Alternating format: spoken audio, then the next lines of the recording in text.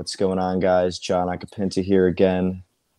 Big break, season 3. We're meeting the contestants. As always, we're brought to you by Lynderella's Deli up in Sawyersville. Get there. Encore Studios up the Einen. And, of course, NEPA Scene brought to you by Rich Howells. We are here today with the Jids from Pittsburgh. Guys, what's going on? Nothing much. Not much. So, you guys recently just changed your name as well, right? It was supposed to be Fun Bucket, was it? Yeah, there was it originally was Fun Bucket, but we decided to change it to the Jids as it is a mixture of all of our last names, J, I, and D, but we decided that kind of is just not catchy enough, so we decided for the Jids. Yeah, I like that. Why not Fun Bucket? It was just too. I think the music we play is a little bit. It's a bit technically heavy, I would say, and to have the name Fun Bucket is like kind of misleading, I feel like. But yeah, it might be. Yeah. I like your style though. I was just watching a clip from your first gig, I guess, right? You guys just did your first gig like a month ago. Right. Yeah. First paid gig. Nice. So you're like math rock alternative kind of. Yeah, that's what we're headed for. More progressive Nice. style. Progressive. Yeah. Cool. So you're not the first band from Pittsburgh, actually. There was Prime 8. Do you guys know about them? No. I've heard of Primate actually, but yeah, I haven't gotten a chance to play with them yet. I think I saw them a couple places, but yeah, no, they've been around. Yeah, they actually were finalists. They drove from Pittsburgh twice, I think, to play. Are you guys prepared for that type of travel? How have you been getting around with shows so far? Typically we drive. Well, we did a show in Kent State about, what was that, Shawn, a week ago? Or 2 weeks ago now. Yeah, so we went up to Kent, drove up to Kent an hour or two away. So it's not horrible. We can, we have vehicles that we can get around in. So Okay, nice. But was that in Cleveland, Kent State? Is that? Yeah, it's probably a little bit farther than Youngstown. So okay, yeah. Cool. Yeah. So you guys are already like experienced, even though. How long have you guys been doing this? When did this start? Has this been a? Well, Shawn can speak to this, but So around 2 years ago, I contacted Dino in a bit of a feud where he was in a previous band and I was looking to join, but instead we decided that we should form our own band. And after about a bit of a breakup with a drummer that wasn't really too cut out for what we wanted to play, about 6 months ago, Patton joined, and then we've been doing this until today. Oh wow! So relatively, I mean, but you have experience then. separately, yeah. Separately, okay. Yeah. No, it's of course there's some drama involved, right, with every band. Yeah, but we Shawn and I we've been playing for a while, and it's been kind of cool to get to know at least this specific trio over the last couple of months here.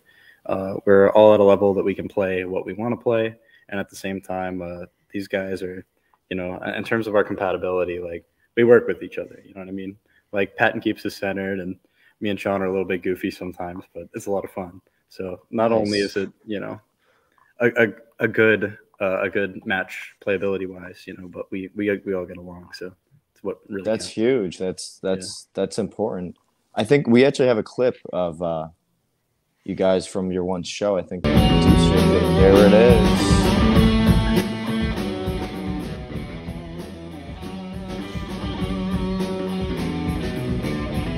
Nice.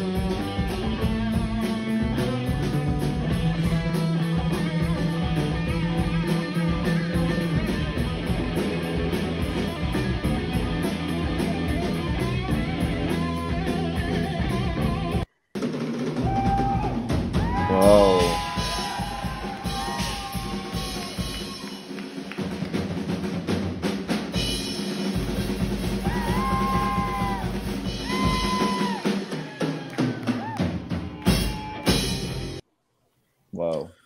So that in a quick preface, that was a clip of War Pigs, our cover of the Black Sabbath song, and then a quick snippet of Patton's drum solo that we gave him for our cover of 21st Century Schizoid Man by King Crimson. And as can be Nice. seen in the video, Dino is the lead guitarist and rhythm guitarist, so all-around guitar, and I am bassist. We both share vocals, and Patton is on drums. Yep. Yeah, I was loving the drum solo, giving the drummer some love. So He Dino, definitely you deserves it. Yeah, definitely he's a was great rocking. drummer. Oh yeah. So you're doing both lead and rhythm. Do you feel like that's Yeah. like? Are you looking to have either a lead or rhythm guitarist come in at any point, or are you liking that as is? My style is has kind of evolved to deal with that. Unfortunately, we don't have any clips of it, but a majority of what we play is clean math rock. It's stuff that's pretty complex. And what I end up doing is I do a lot of hybrid picking. For those of you that don't know, I hold my pick like this in one hand, or in between these two fingers, and then I pick with these separately. Damn. So that way I can fill up a lot of the space that is left by not having two guitar players. That's impressive. Thank you. A few of my friends are in a math rock band, Shot 'em on. You'll have to check them out. For sure. I have utmost respect for the math rock game. It's on right there, just the hybrid picking like that. That could not be easy, especially live, like with the jitters and everything, the jitters, Yeah. Honestly, it's a lot of the tapping stuff, that's what gets to me live, because you're hitting. It's not like you're playing just with your left hand anymore. It's like you're not used to fretting with your right hand already, and then you start trying to hit some of the crazy stuff, and it's just like, yeah, no, but it's taken work. But I think it is really, I think it's what our group needs more than say another guitar player. So yeah, nice. So Patton, did you guys? by the way? Yeah, Patton. He doesn't have video. Is Patton? Is a little camera shy, Pat, or is it technical? I think he's working on it. It's a technical issue. Oh, okay, I wasn't sure. Yeah. But I mean that he looks good there. Maybe we could plug in like his face, if anything, like a picture. Yeah. If you have like a goofy picture of him, we could plug in. Oh yeah, we definitely do. Hold up, I got this. I just heard him go, It's not that goofy, Patton. Don't worry, man. I got Is it the one from the Instagram? Yeah. Never mind. Our producers. It's pretty goofy. Hold on. He said we can make that happen. So. All right, I'm sending it to Shawn. He can get it to you guys. Cool. Yeah, it's not too goofy, but it's goofy enough. Yeah. So have you guys taken on the submission video yet? Not quite. We are planning to film it very soon as what however. Do you guys remember the items? It was like a match, a cardboard box, and a vase, right? Pretty close, yeah. I'm not sure if our producer is going to clip that, because you pretty much got it. He was going to put in a video of it. Item number 1 is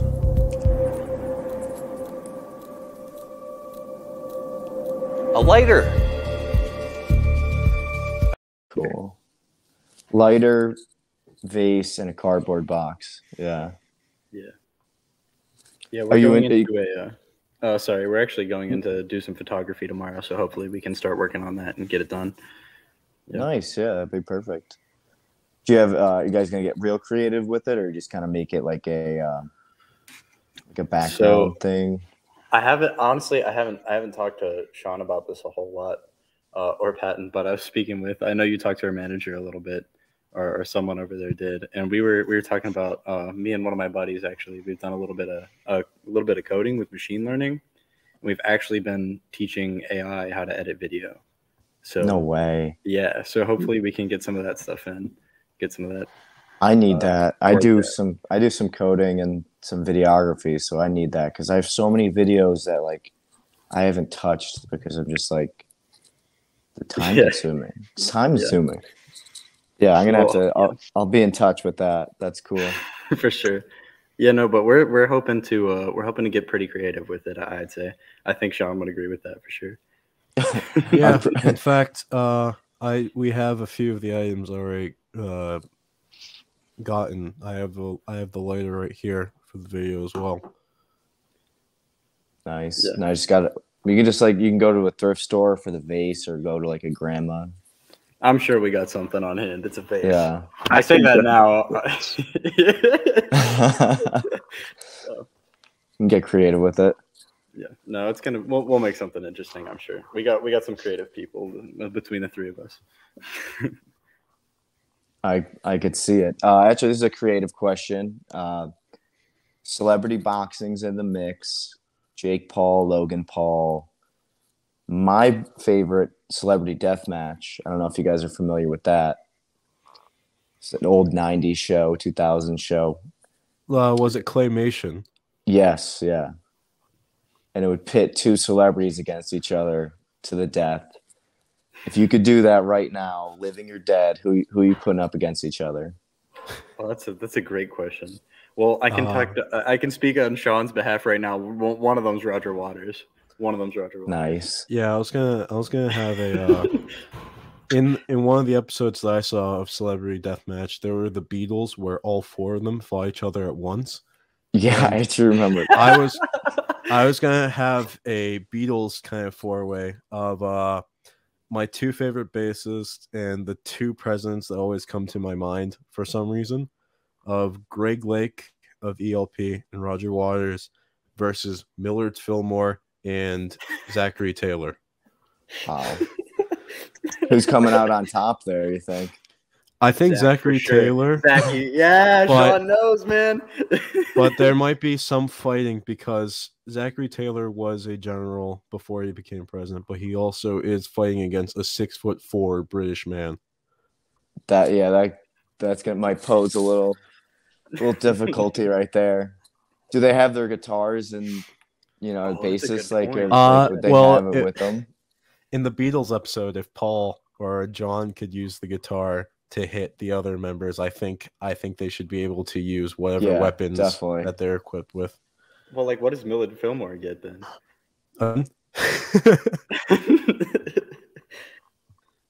Secret Service. Yeah, Probably. Oh man. Did Patton lay down one? Did he get? Yeah, Patton, bring it up, man. Who would you have? Who would you have? I don't actually know a lot of celebrities, so yeah, I don't know. Okay. Come on, you gotta have at least one, man. You just, like, the other side, yeah.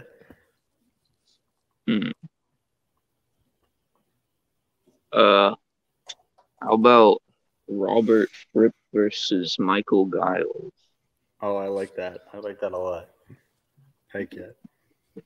Who's coming out on top? I don't know. We'll leave it up to the Robert Fripp's imagination. really mean though, so he might be willing to play dirty. Yeah. I like that. Oh, man.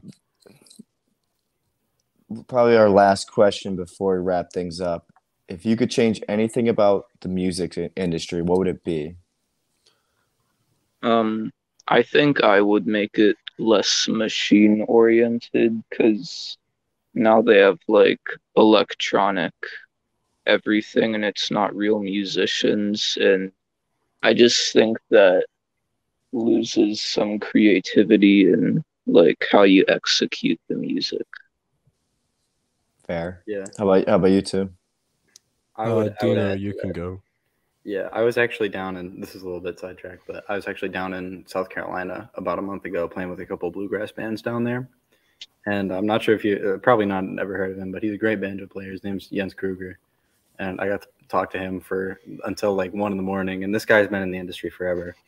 And he was kind of talking to me about like what, especially bluegrass. So it doesn't. There's obviously a lot more jobs in different genres, but he was kind of talking to me about how there's like 5 banjo players that make a living in this world, like truly make a living just off of their instrument. And the way that he described the way that things are set up, it's all market driven. And I guess it has to be if it's an industry, right? But that being said, he was talking to me about, and I bring up machine learning again, but he was talking about how a lot of country artists will like their labels will run their lyrics through machine learning programs and have them maximize the word usage so that the lyrics come out appealing to the audience or the target market that the label wants to cater to. And that kind of thing is that is like the anti-hero music right there. Especially with what we do. I mean, like, 4-chord country songs compared to what we're attempting to do are obviously a very different machine, but I still think it takes away from what we're trying to, from what artists are trying to do. And that's always the balance to be met. But that being said, I would definitely agree with Patton. The more automation, the easier I think it is to cater to markets like that, and the less protected the artist is. So I would definitely agree with that. So less machine oriented, less automation. And I guess my final bit would be to add on top of both of those. Every time I turn on a radio, it doesn't really sound any different due to that monotony, if you will. And I feel like there needs to be more of a musical diversity rather than just appealing to the market, because the music industry is large enough to at least afford some risks in music taking. So having some sort of band that doesn't sound like the norm could bring away from more of a market rather than just to restrict it. Okay. I like all those points, honestly. I had no idea that people were doing that with lyrics. That's kind of like awful. I heard it's 95. I heard it's 95% of the top 40 in country. Oh man, that is just. I mean, a ghostwriter alone. That's like the ghostwriter's ghostwriter. Yeah. Well, guys, it's been great. I'm loving what I'm seeing already. I'm excited to see your video come to be, and then hopefully you'll be moving on to the next round, and I'll be seeing you live.